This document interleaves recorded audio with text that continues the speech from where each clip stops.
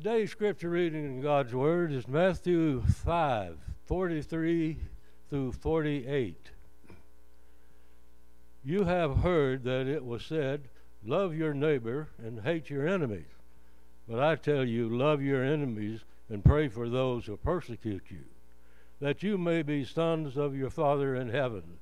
He causes his sun to rise on the evil and the good, and sends rain on the righteous and the unrighteous. You love those who love you. What reward will you get? Do not even tax collectors do the same? And if you greet only your brothers, what are you doing more than others? Do not even Gentiles do the same? Be perfect, therefore, as your heavenly Father is perfect. So be it.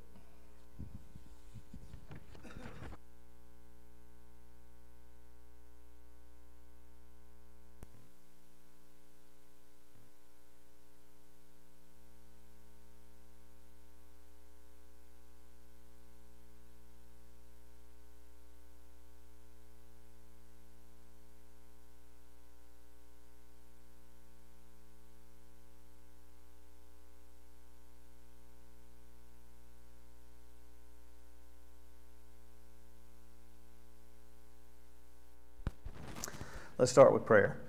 Father in heaven, we do thank you and praise you. You are a wonderful, mighty, holy, loving God, beyond any of comprehension.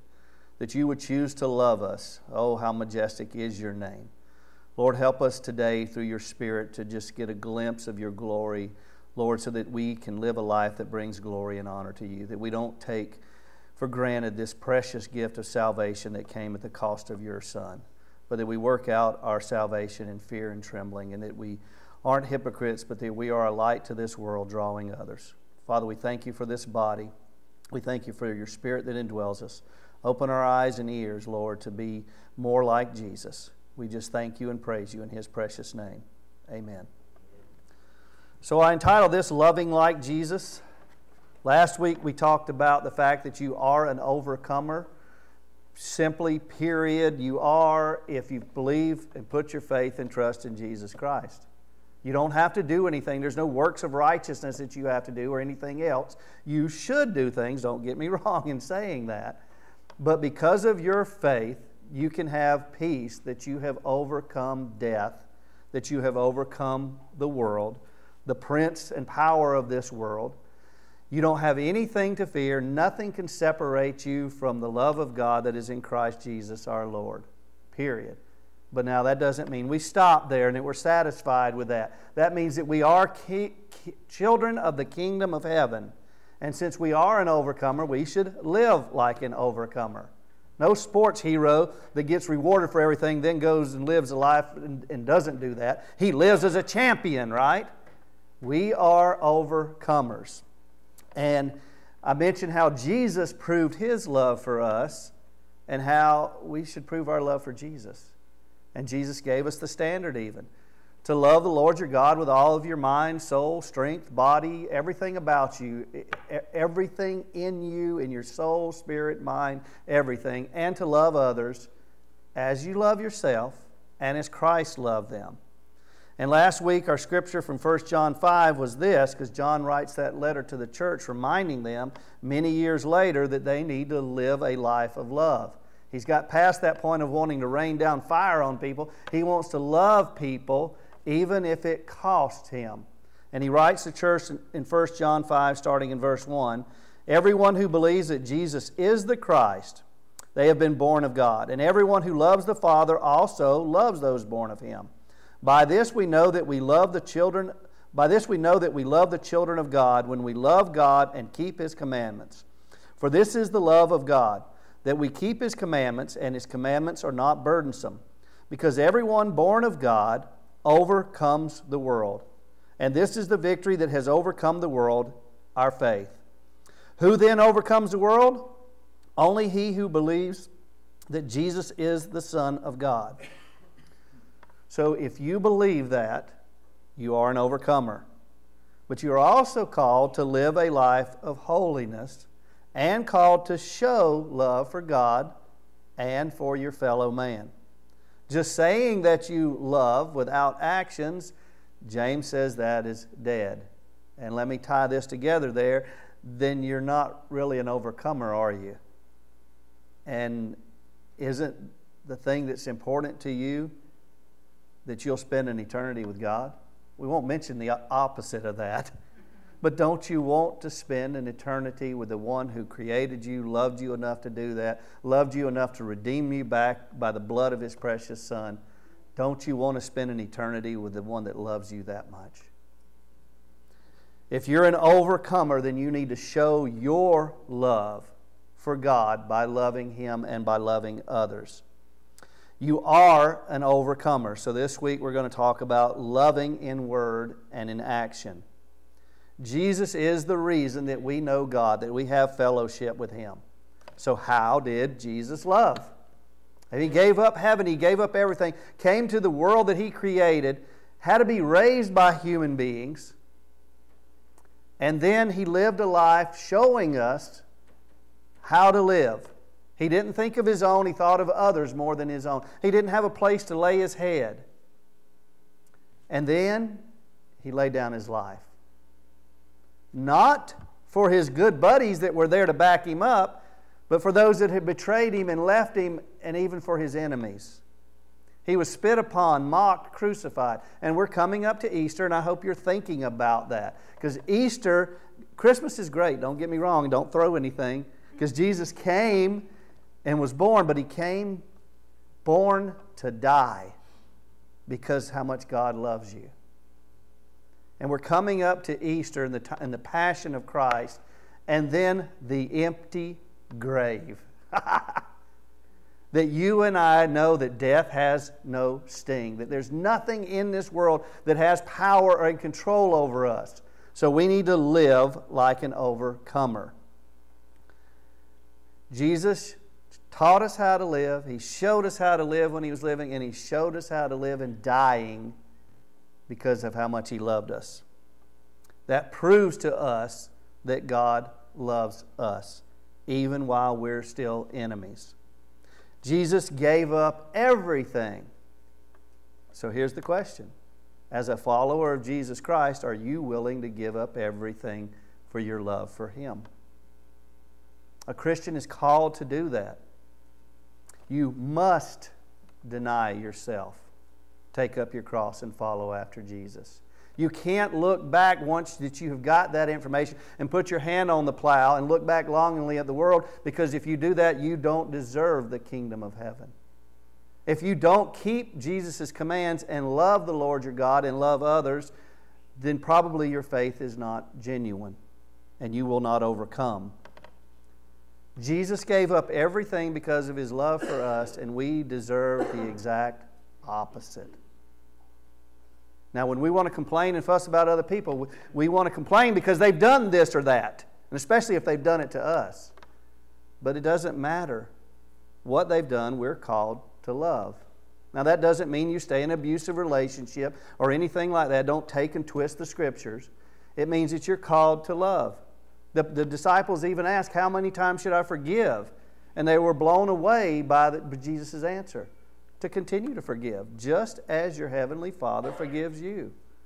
Think about the Lord's Prayer. It's right there. That we're supposed to forgive so that our heavenly Father forgives us, to forgive in the same manner. And I don't know about you, but I need a lot of forgiveness. So I'm thankful for that, and I don't want to take it for granted. We did nothing to deserve God's love and grace, but He poured it out on us lavishly. Love is not a feeling, not this special feeling, and I think that's the deception that the devil does with so many of our words. Because if you look at the definition of love, or you ask people, it's a feeling I get because of how someone treats me.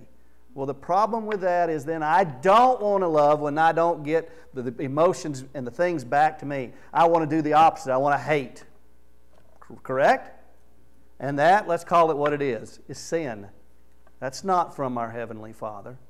We're called to love because God is love and God first loved us. So I have to let the Spirit transform my mind constantly so that I'm not wanting to hate and be prideful and envious and lustful and everything else. But instead, I want to be forgiving and kind and loving, even to my enemies. I was thinking about that before I came up here. Never once in Scripture does Jesus go back and say, hey, I've had enough of this.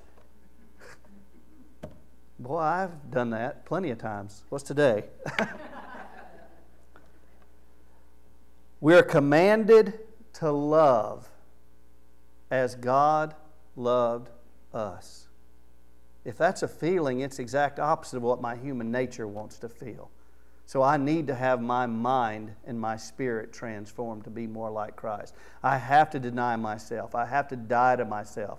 I have to understand that if it takes up suffering and dying, that I'm called to do that. And the prize, if I'm running the race, is worth so much more than any of the things along the way. Does it really matter that I got my feelings hurt, or if I even got physically hurt? Does it matter if it cost me my life? It cost my Savior my life, His life. And He did it while I was His enemy. While I didn't understand, nor did I care. He loved me because He is love and wants a relationship with me. So love is something that we do even to our enemies, and we do it in action, not just word. So there's a problem here. Any of you know what it is? Me. Oh, you'll hear plenty of things about you got to love yourself, and I'm not trying to degrade that either. But the problem is I love myself too much, and that's a problem with most of you. Because we want our way. When we don't get our way, we don't get the feelings we want, everything else, and that's when we start sinning. We sure aren't loving as Jesus loved. Now, yes, you are valuable and beloved by God. You're special. He formed you in your mother's womb. You were created. Jesus died for you. You are God's masterpiece to do good works. Don't forget that in Ephesians 2:10. As He planned and ordained from the beginning of time. Because you are His child. You are an overcomer. So what we have to learn, and it's hard sometimes, and it takes giving in, kneeling at the feet of Jesus at the cross so that He can change us, is to give up our self-love so that we can give selfless love. Because that's the example that Jesus Christ gave for us. We wouldn't know God's love if we didn't see it in the human form of Jesus Christ, who gave up everything, including His life, to die for those who could not care less. Matter of fact, they yelled, "Crucify Him, crucify Him." Let's release a known instigator and possibly a murderer instead, because we despise this man so much who has done nothing but good. We fight a spiritual battle, and we will honor and serve one king or the other. I don't know about you, but I'm going to choose King Jesus. And it takes a daily dying to myself so that I can love Him the way that I should and love others the way that I should. In Luke 10, we get that little example of the Good Samaritan. Starting in verse 25, one day an expert of the law stood up to test Jesus, saying, "Teacher, what must I do to inherit eternal life?" There's your question again. If you want to know where your eternal destination lies, here is the question. Whether you're an overcomer or you're not going to overcome. And Jesus says to him, what is written in the law in the Old Testament? How do you read it? Do you read it as a bunch of regulations? Do you read it as a wrathful, consuming God? Or do you see God's love in it and a call for a holy people who are constantly stiff-necked and disobey God, but yet He still is faithful, patient, loving, and kind with them? And it doesn't change His plan that He's going to send His Son to die for them. And now we're to that point in history. The man answered, "It's love the Lord your God with all your heart and with all your soul and with all your strength and with all your mind, and love your neighbor as yourself." To which Jesus responded in verse 28, "You have answered correctly." But He didn't stop there. Jesus said, "Do this and you will live." Now there's the problem again, isn't it? I know what I should do, and over here's what I should do, Now, where am I at in this picture? I'll stand here, but I probably should be over here, right? Because I know the truth. I know all those things that I struggle with that Jesus teaches. And you know, when I do die to myself and do them a little bit more, there is more freedom. There is more peace. There is more joy. When I stop thinking about myself so much and thinking about others. And why would I not want to? Why would I care what somebody did to me if I can love them back, and love covers a multitude of sin, and it brings them to the realization that God loves them. And they come to a saving experience, born-again experience through Jesus Christ. What would it matter what I've been persecuted or not, or what it cost me or not? Is the eternal security of someone else, especially someone you love, is it not worth more than anything? Don't build up treasures here on earth where moths destroy and thieves come in and steal, but build up treasures in heaven, those things that are eternal. Because where your heart is focused, that's where your love will be. There's where you'll spend your time and your passion. There's where your thoughts will be, everything else. If you really, truly value the love that God has given you through Jesus Christ. Verse 29, but wanting to justify himself, though, and I do that quite often myself, because I love myself too much, he asked, who is my neighbor then? So Jesus took up the question and said this, a man was going down from Jerusalem to Jericho when he fell into the hands of the robbers. They stripped him, beat him, and went away, leaving him half dead. Now by chance a priest was going down the same road, but when he saw him, he passed on the other side. So too, when a Levite came to that spot and saw him, he passed by on the other side. But when a Samaritan on the journey came up to him, he looked at him and had compassion. He went to him and bandaged his wounds, pouring on oil and wine. Then he put him on his own animal, brought him to the inn, and took care of him. The next day he took out 2 denarii and gave them to the innkeeper. Take care of him, he said, and on my return I will pay you for any additional expense. Which of these 3 do you think was a neighbor to the man who fell into the hands of the robber?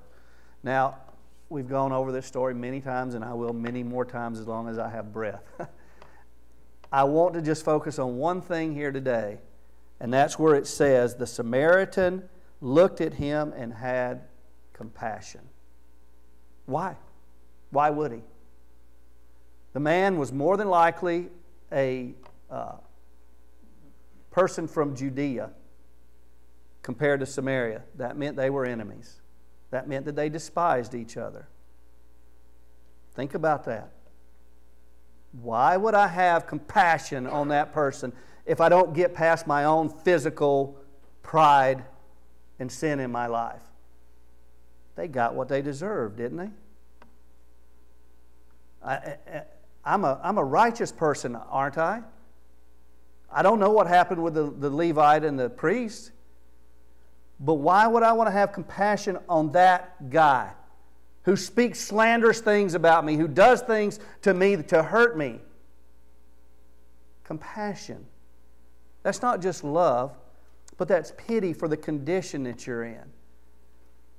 And if God didn't have pity for you in the condition that you're in, dying in your sin and your shame, then He would have never ever sent His Son to die for you. But He had compassion for you. And we should have compassion even for our enemies. That compassion is what drove Him to do something. And it cost Him. Other Samaritans probably ridiculed Him and everything else. But He was driven by compassion to do something, which cost Him. Now, the end of this section of Scripture, the man answers, the one who showed mercy. He knows the answer, but what are you going to do with that answer? Are you going to get off your high horse a little bit and do something even if it costs you? Or you can continue to know the law but not live by the law? Jesus replied, go and do likewise. You can't come to church, you can't read your Bible, you can't pray, and then not have compassion on someone else. And in this case, even your enemy. Now you can take this scripture and put it all everywhere you want to about loving your neighbor and everything else. But the point that I want to make today, and it's here in Scripture, is that this person who didn't have a right relationship with Jesus still had compassion and loved like Jesus. If that person lived that way, how should you and I live? Shouldn't our tendency to do compassionate things come even quicker, even if the cost is greater? Because our debts to God have been paid. He took His wrath out on His Son so He wouldn't have to take it out on you. Shouldn't we do loving acts of kindness to draw the world to Jesus Christ? Especially in this day and age, but also especially in the freedom that we still have in this country. I said before, my problem is I love myself too much. And that is why I fail constantly at the first commandment and the second commandment. And just like Paul, I will continue to do the things that I choose not to do, but I will continue to repent just like David and say, God, I sinned against you and only you. Please forgive me. Please teach me. Please mold me. Show me these opportunities and help me to deny myself so that I can help others. If I love my neighbor as much as myself, then how differently would my life look?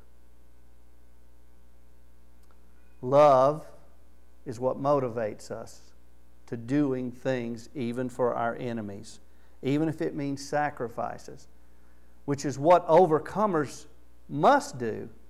It's how the kingdom children are to live. It's how we will live eternally in God's kingdom. Why would we not live that way now? You are an overcomer if you have put your faith in Jesus Christ. And Jesus referred here to the law. He referred to the Old Testament. So let's go back to the Old Testament a minute and see what it says exactly. I'm going to go from Leviticus, but you can go to many different points. In Leviticus 19, it's written in verse 1, Then the Lord said to Moses, Speak to the whole congregation of Israel and tell them, Be holy because I, the Lord your God, am holy.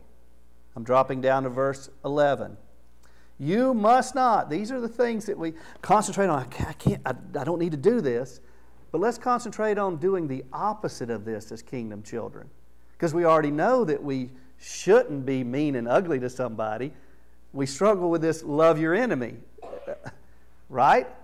We already know we're not supposed to do this. If we aren't doing this because we realize we're overcomers and we're living like Jesus, then maybe it'll be a little bit easier to do this, which is how we should be in the first place. This is exactly what Jesus is telling us. You must not steal. You must not lie or deceive one another. You must not swear falsely by my name and so profane the name of your God.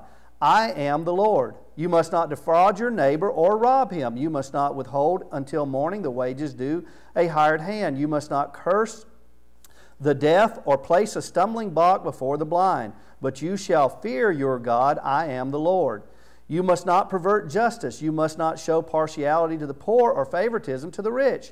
You are to judge your neighbor fairly. You must not go about spreading slander among your people. You must not endanger the life of your neighbor. I am the Lord. You must not harbor hatred against your brother in your heart. Directly rebuke your neighbor so that you will not incur guilt on account of him. Do not seek revenge or bear grudge against any of your people, but love your neighbor as yourself. I am the Lord. These are the things that we would tend to do if we loved ourselves too much. Verse 33, When a foreigner resides with you in your land, you must not oppress him. You must treat the foreigner living among you as a native born and love him as yourself. For you were foreigners in the land of Egypt. I am the Lord your God. Now I know this man, this religious expert of the law, knew these things that day, and he's probably remembering these. Because he's almost quoting this word for word, but summing it up in, I am to live this way. Not just know this law, but live this way. But yet justifying himself, he said, this is exactly what I do. I know the law, but I'm not going to live this way. And Jesus has to show him how a Samaritan, the foreigner, shows love when he is not familiar with the law and doesn't think he's righteous and doesn't think too much of himself, but thinks about someone else, even his enemy, with compassion, and then acts upon it. Not just says, oh yeah, somebody should help them, but he's the one that takes the time out of his schedule, the money out of his pocket, and helps the man. This is a way that we can be selfless in our love instead of selfish in our love. Peter wrote this in 1 Peter 4:8. Above all, love one another deeply, because love covers over a multitude of sins. Love is so much stronger than the sin, the hatred, the envy, the broken relationships in our life that I'm not going to do this because this person did this to me. But love covers a multitude of sins. Love lets them know that you are a child of God, because there's no other way that explains how you can love an enemy, especially how you can do compassionate things for your enemy. Selfless love actually draws people to God. Imagine that. Paul wrote this in Philippians 2. Therefore, if you have any encouragement in Christ, if any comfort from His love, any fellowship with the Spirit, if any affection and compassion, if you have any of these things, and there's compassion, then make my joy complete by being like-minded, having the same love. Now that puts us together as a church, that we all feel this way. So collectively, we're driven to doing compassionate things. Now think about how different the church will look in the community. Don't go taking other churches and saying, oh, compare yourself to how you should act to Jesus in what He said here today in His story about the Good Samaritan. Are we as a church doing that? Do nothing, verse 3, out of selfish ambition or empty pride, but in humility considers others more important than yourself. Each of you should look not only to your own interest, but also the interests of others. Not telling you to take every dime you have, although Jesus had a story about that too when He said, go sell all that you have and give it to the poor. But He's emphasizing here, Paul is, that if you take care of yourself, why in the world wouldn't you take care of the other person that had a need? Why would you not do that? It may just be, as Jesus said this too, about a rich man whose life was required of him that night. It may just be that God gave you the things that He had so you can help take care of others. Verse 5, let this mind be in you, which was also in Christ Jesus. The mind of Christ Jesus that would compel Him to lay down His life for us.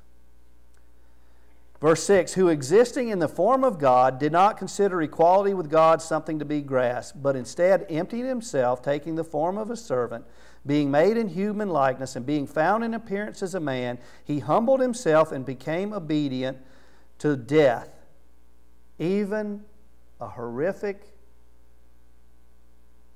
death on a cross. Shameful. The Son of God was whipped, beaten, spit upon, mocked for people who were His enemies. Now, if that's not an act of compassion, then I don't know what is. And Jesus said, no greater love hath a man than to lay down his life for his friends even. And Jesus did it for His enemies to show us the way. Verse 14 of Philippians chapter 2, do everything without complaining or arguing, so that you may be blameless and pure, children of God, without fault in a crooked and perverse generation, in which you shine as lights in the world, as you hold forth the word of life, in order that I may boast on the day of Christ that I did not run or labor in vain. That we live just like Jesus lived, just like Jesus commanded, that we are lights in this world, even in a perverse and crooked world. Don't be surprised if the world hates you. If you're a disciple following after Jesus, it might just mean that you'll be mocked upon, spit upon, and even martyred. But you would run your life, you would run this race, knowing that you have overcome this world. And guess what? Shine your light to others, so maybe they'll overcome this world also. 1 Corinthians 16:14, Paul wrote, "Do everything in love." Now, I said before, there's nothing wrong with loving yourself, but the question is, do you love God enough to empty yourself so that you can love others more than yourself? Can you give up your selfish love to have selfless love? Are you willing to let the Spirit transform you? You know, that means like a butterfly. The word is the same word used in metamorphosis, where a caterpillar turns into a butterfly. Now, it would be just wonderful and dandy if the caterpillar just turned into a butterfly, wouldn't it? But he's got to go through, or she's got to go through, that transformation. And it's a literal dying. It takes effort to transform into something that is so radically different. Jesus Christ lived a life that was radically different. And He's called you and I to do the same. But the only way to do that is to go through that transformation, to let the Spirit transform you so that you are like Christ for all eternity. But don't miss the part that you're like Christ in this world, letting your love cover a multitude of sins and showing others the way. I can't think of anything better than to know that because I live my life so much for Christ, despite what other people thought, that there would be several, many, some, whatever, that saw the light and came to salvation. If there was one, would it not be worth it? But if the more we live our lives like Christ, think of the probabilities that there might be more than one. Oh, how I'd love to see my children and grandchildren and my friends and everything else come to Jesus. Nothing would I desire more than that. So why wouldn't I be willing to give up everything else in this world to help obtain that? Selfish, self-centered love being transformed into other-centered love, just like King Jesus. Paul writes this to Timothy. He could have wrote to all these different people, but he had one protege. He had Timothy, a young man that was following in his footsteps.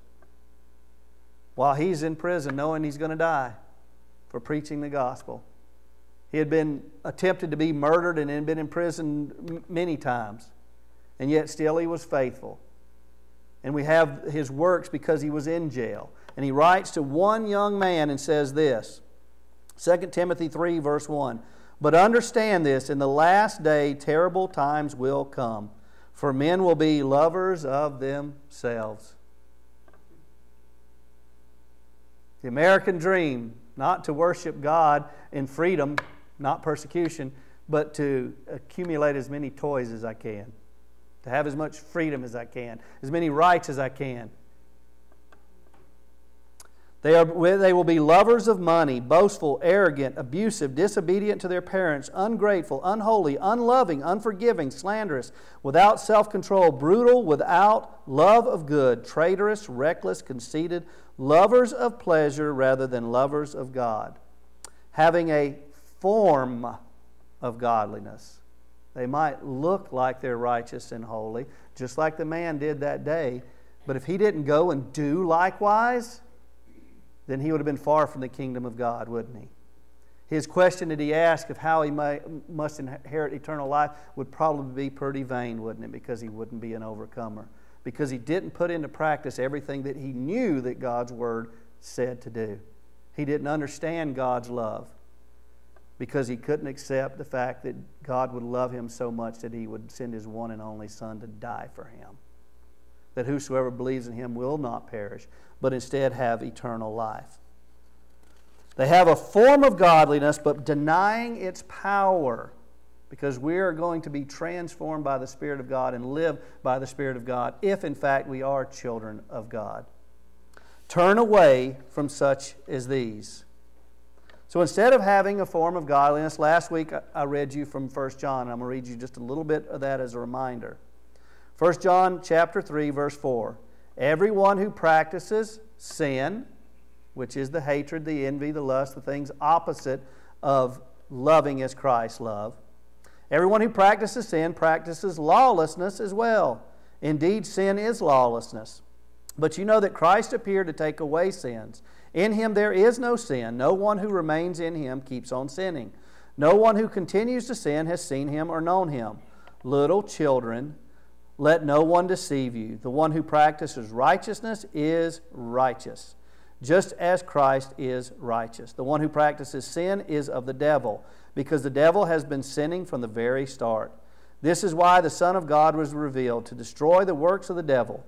Anyone born of God refuses to practice sin because God's seed abides in him. He cannot go on sinning because he has been born of God.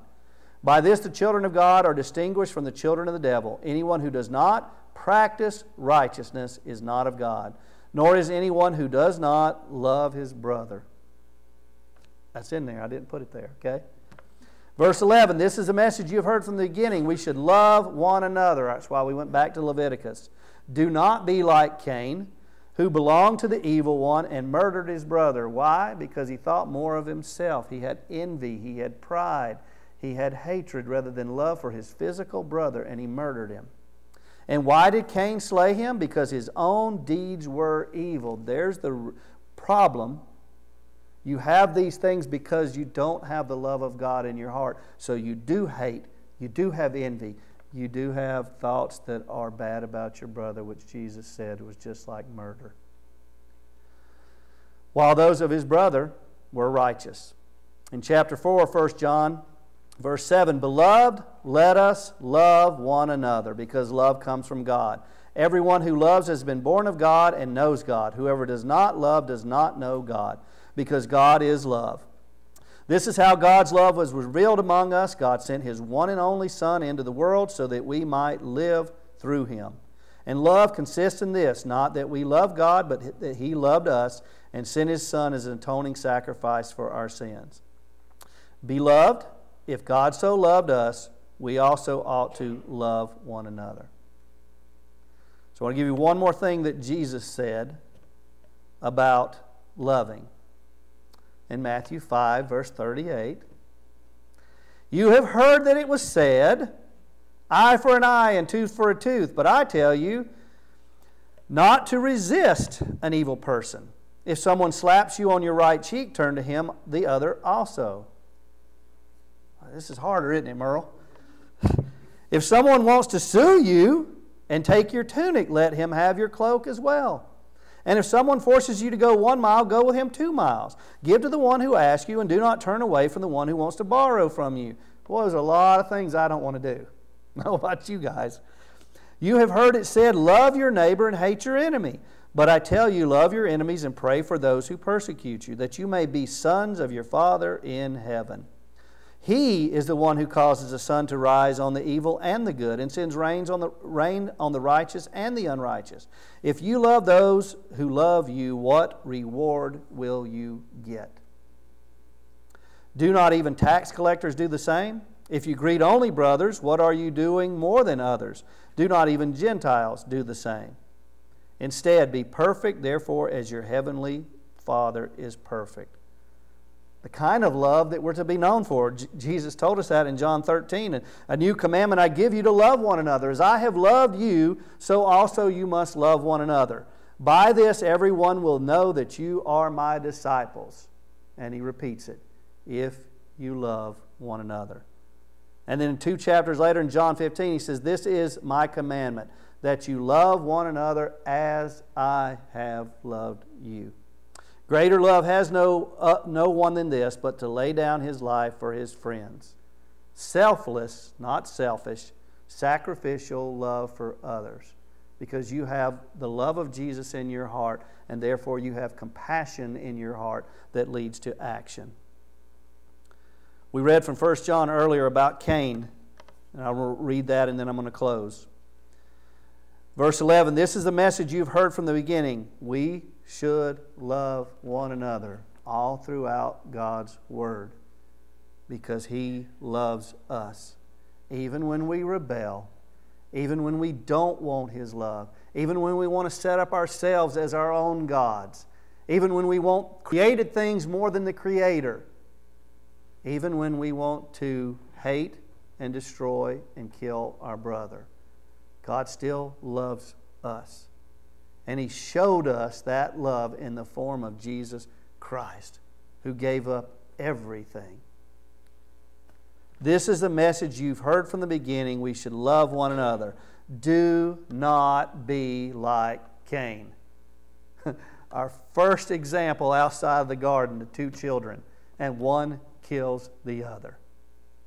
The actions that you're doing are either leading to murdering your brother by not being a light in this world and doing the things that Jesus has commanded you to do, or they're drawing your brother to eternal life. Maybe you don't agree with me, but that's the way I read it. You can't serve two masters. You can't ride the fence. You're either with Jesus or you're against Jesus. And if you love Him, you will obey His commandments. And people will know that you are His disciples by the way you love one another. True love is the opposite of self-love. Self-love is unsatisfying. You'll long for everything in this world and you will never find true pleasure or happiness or contentment in it, because it doesn't exist when you go after created things. Instead, live your life where you go after the Creator, the one who loved you enough to give His one and only Son for you. True love thinks of others more than themselves, even to the point of death. True love is generous, extravagant, lavish, and knows no bounds. It is eternal, not temporary. No one deserves it. No one deserves oxygen, is what I say a lot of times, because we sinned against God. We deserve His wrath, and the wages of our sin is death. But the gift of God is eternal life through Jesus Christ our Lord. So when you give that kind of love that no one deserves, they can't deny it either. That kind of love covers a multitude of sin. That kind of love points to the fact that you are different, even than other Christians. That you're like Christ, who loved Himself enough to die for them. That's the kind of love that overcomes this world, that draws people to heaven. The kind of love that you and I are commanded to do individually and corporately. Why? Because Jesus loved us, plain and simple. Jesus told that man to go and do likewise. Father in heaven, we do thank You that Jesus would lay down His life, that He would not only teach us in His words and His actions, but that He would do the ultimate gift of love, and that He would lay down His life, even when His disciples betrayed Him, even when people spit and mocked upon Him, even when it was so hard that He sweated drops of blood. He said, not His will, but Your will, O God, because Your ways are perfect and true. Your love is so lavish and extravagant. And Father, we thank You for pouring out Your love to us through Jesus Christ. Lord, if we have chosen to believe, help us to believe this kind of love will help change the world, that it is Your plan for us, that we are Your children empowered by Your Spirit to be like Christ in this world until He calls us home. And Father, we long for that day when Jesus Christ does return and we can see Him face to face, the one who gave His life for us. We thank You and praise You in His name. Amen.